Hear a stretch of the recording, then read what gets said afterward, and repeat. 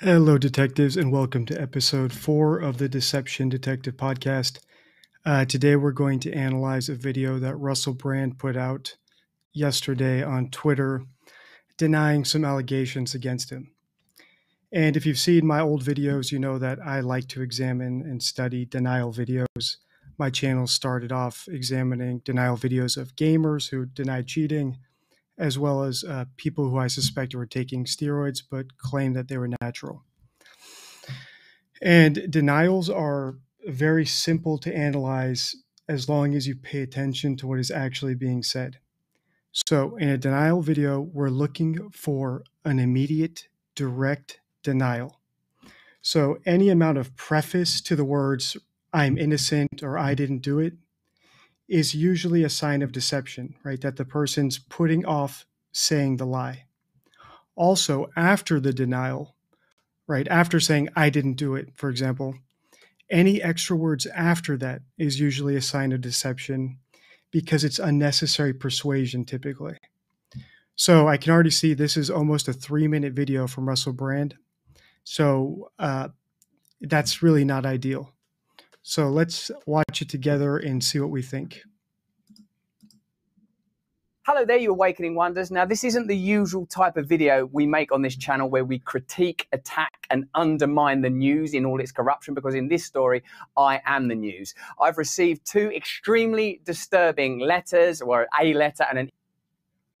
Now, my personal opinion of Russel Brand isn't going to factor into this analysis as much as I can make sure it doesn't, right? So bias is almost impossible to get out completely.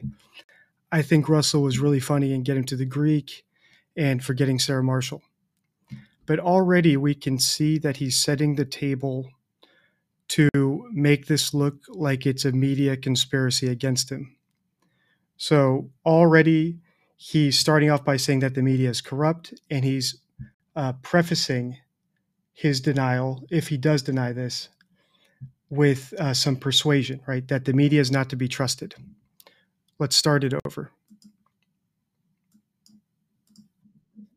Hello there, you awakening wonders. Now, this isn't the usual type of video we make on this channel where we critique, attack, and undermine the news in all its corruption, because in this story, I am the news. I've received...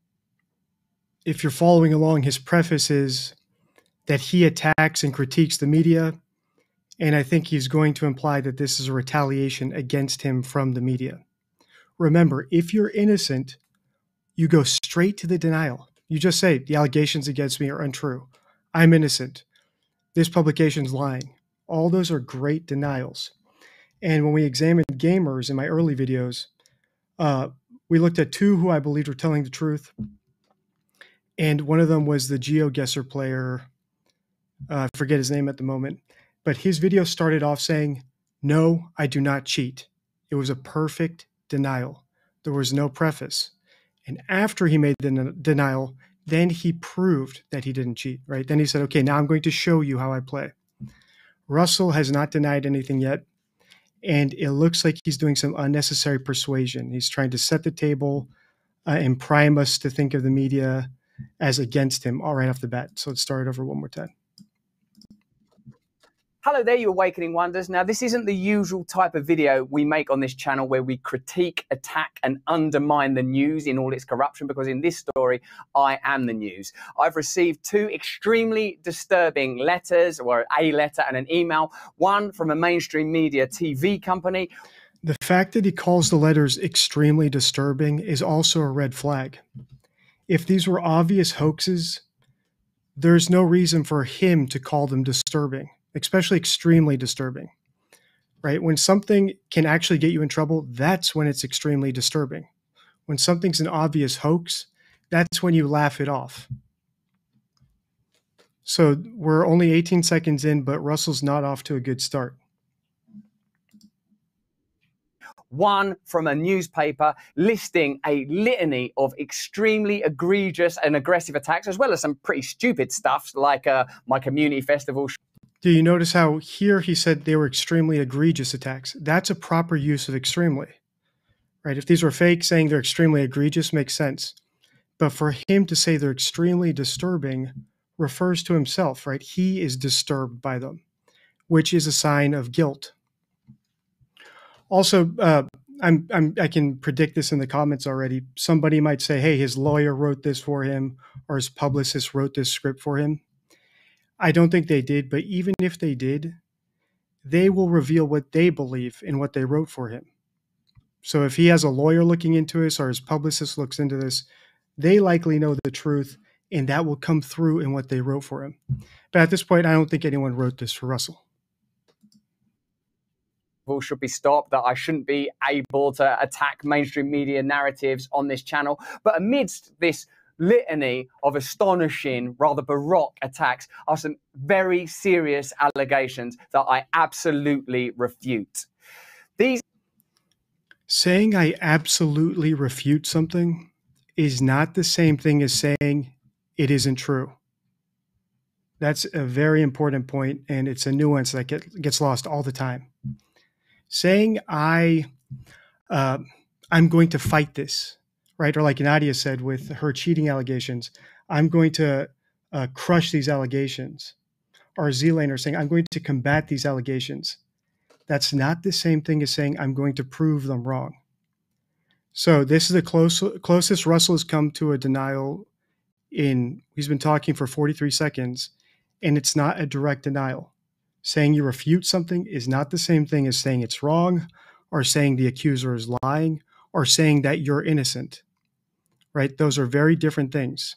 Refuting something is something a guilty person can do. I can refute something all day and still have done it, but I can't prove something false if it actually happened.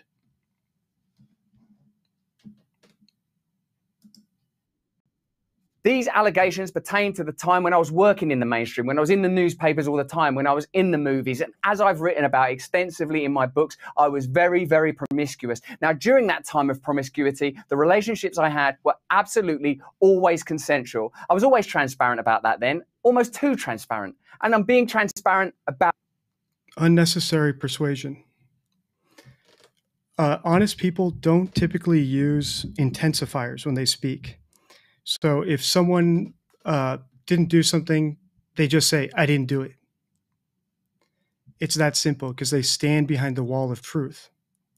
When we see intensifiers like, I absolutely didn't do it, or I 100% did not do that, those are red flags for deception. And it's another way, like I said, for someone they know they're guilty, so they're trying to persuade you more. And also it's extra words, right? Something to lengthen the amount of time they have to get to the big lie, right? Saying, I didn't do it is reliable. Saying, I absolutely did not do it 100% for sure is unreliable. So good rule of thumb for statement analysts to use on your own, right? If you're analyzing someone talking to you on the fly, is the shorter the denial, the better. So if you're confronting, let's say you think an employee stole, let's say you think a colleague stole your lunch out of the refrigerator. If you say, hey, what happened to my lunch? Did you take it? And they say, no, right? I didn't take your lunch. That's reliable. They probably didn't do it. If they say, how could you accuse me? I would never do that. I absolutely did not take your lunch. Alarm bells should be going off in your head that you found the lunch thief. Let's keep listening. About it now as well. And to see that transparency metastasized into something criminal that I absolutely deny makes me question, is there another agenda at play? Right. So I absolutely deny, I refute. That's not the same thing as saying I didn't do it. So so far, I like Russel Brand, but I'm not going to let him off the hook. Unless he says I didn't do it himself, we won't put those words into his mouth.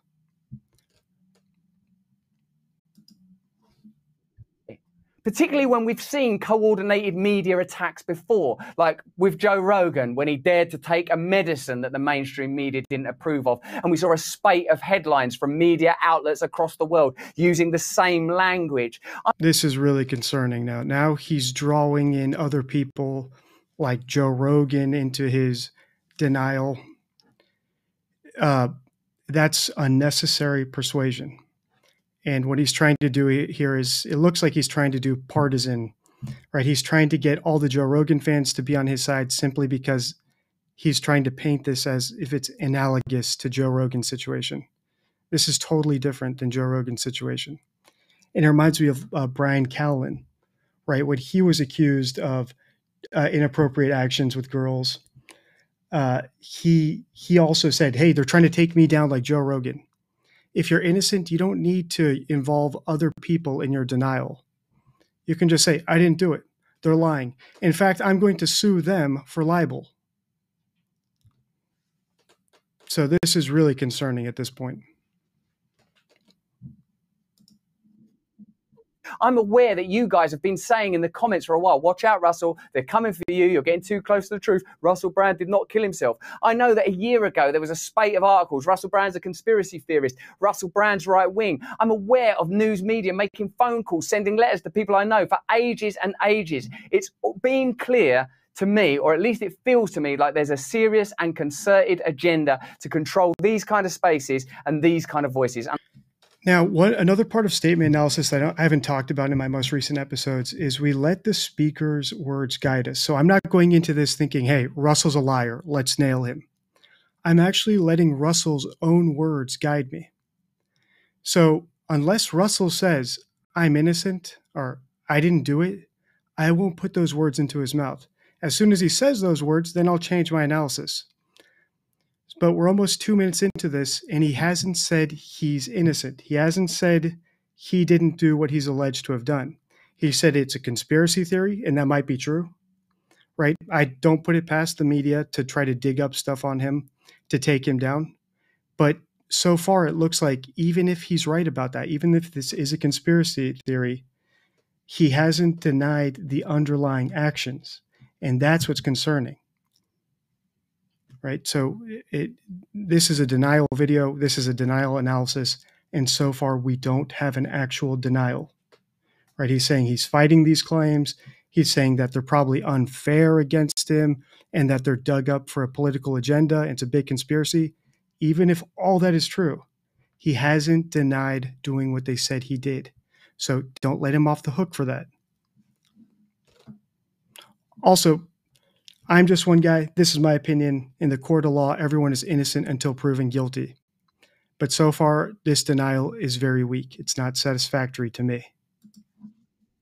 And I mean my voice along with your voice. I don't mind them using my books and my stand-up to talk about my promiscuous consensual conduct in the past. What I seriously refute are these very, very serious criminal allegations. Also, it's worth mentioning that right, again, if he's calling this serious allegations, serious to who? They're serious to him. And I think that's him leaking that these are true. He knows that this is a serious situation. And if it never happened, there's no reason for it to be serious to him, right? If these are some crazy accusers like Amber Heard v. Johnny Depp v. Amber Heard, right? If it's very clear that the accuser is BSing, you don't call them extremely dangerous to me, right? You just say these are extremely crazy accusations or these are unbelievable accusations. Or you just straight up saying the accusers are lying. It'd be nice if he said that. But he's not saying that. He's saying these are nefarious people, but he hasn't said they're lying.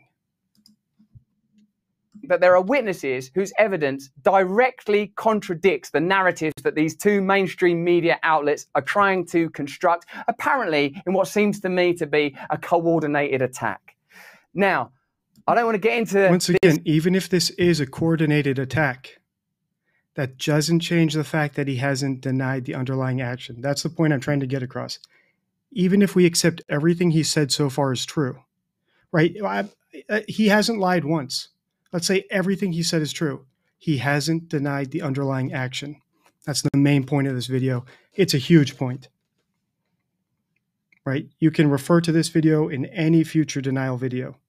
The rule is the same. Unless they deny it themselves, we can't put those words into their mouths. This any further because of the serious nature of the allegations, but I feel like I'm being attacked, and plainly they are working very closely together. We are obviously going to look into this matter because it's very, very serious.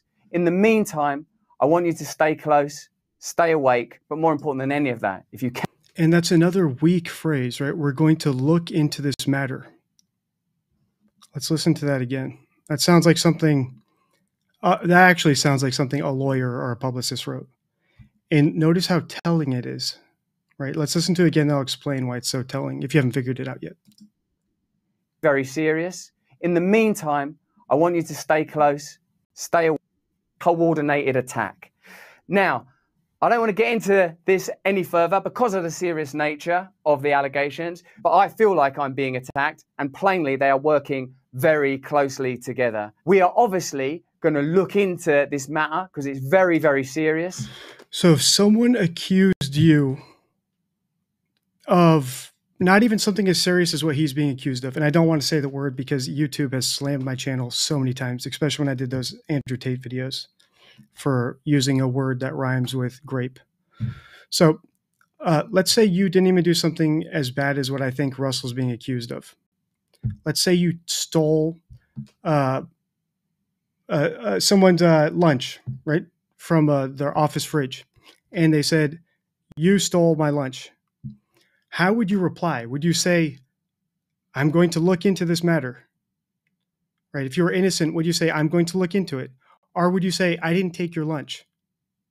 Right? So the fact that he's using this soft language, right, "we're going to look into it," is concerning.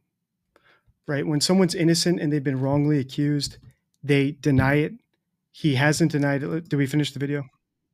In the meantime, I want you to stay close, stay awake, but more important than any of that, if you can, please stay free. So he spoke for 2 minutes, 45 seconds. He did not deny the allegations. And that is a failure. So far as I'm concerned, I think Russel Brand is likely guilty of what he's being accused of. And he, just like anyone, struggles to tell a direct lie. When you're actually guilty, it's almost impossible to give a reliable denial. If he was innocent, I would expect him to say, "I didn't do anything I didn't do any of the things they alleged. I'm innocent. They're lying." And I would also expect him to launch a countersuit for libel. But I don't think they've published these stories yet, right? All I've seen is this video so far. So as far as this video goes, unfortunately, I know a bunch of people like Russel Brand. As far as his humor goes, he's probably guilty. That's my prediction based on the statement analysis here.